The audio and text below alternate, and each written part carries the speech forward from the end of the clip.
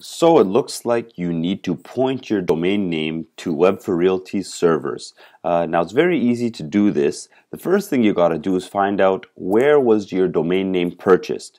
Now for many of you, you already know. You know I bought it from GoDaddy, I bought it from Network Solutions, what have you. If you don't know, all you got to do is go to whois.net. Okay, the link will be in the tutorial. And what you put in here is the domain name that you purchased. So let's say I purchased raminazim.com, which is my name, and I press search. It will tell me, okay, so it is registered, and it looks like it was registered through GoDaddy. And in many cases, they'll even give me the URL. So if I want to log in, I got to go to godaddy.com. Great, so now I know where my domain name was purchased. The second step, we're going to go to the registrar, which is godaddy.com. Now once I'm in there, I will sign in. Now, of course, you may have forgotten your login, so you could always do a forgot password or a forgot username and go through the steps. Once you're in there, you're going to hit sign in. Now, all registrars are very similar.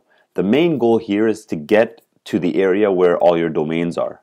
So for GoDaddy, what I do is I click on the top here and I click My Products. And like I said, most registrars are very similar.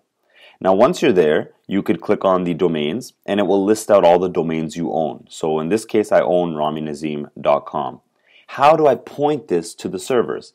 Now what you're going to do is you want to get to an area where you can manage DNS, okay? So you'll either see the words DNS being used or the words name servers being used. Regardless of the case, you need to get to this section. And you will know you're at this section by two things. Number one, you'll be able to see the records. So it'll look something like this, where you have a bunch of records and values. You don't really need to be familiar with this, but this is how you know you're in the right place. Another thing that you could see is name servers. So in this case, you'll see name servers on your domain, which you could change.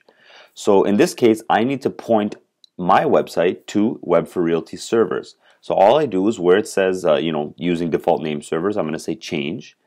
And for the option, I'm going to say custom because I'm adding my own name servers. So what are the name servers? So it's ns1.w4rserver.com. And all I'm going to do is copy that. And for the second one, it'll be ns2.w4rserver.com. And all I got to do is hit save. And once I've done that, in a few hours, it will propagate, and voila, your domain is now pointed to Web for Realty servers. You can now load your domain through the back end of the website, and your website will be live. Thank you.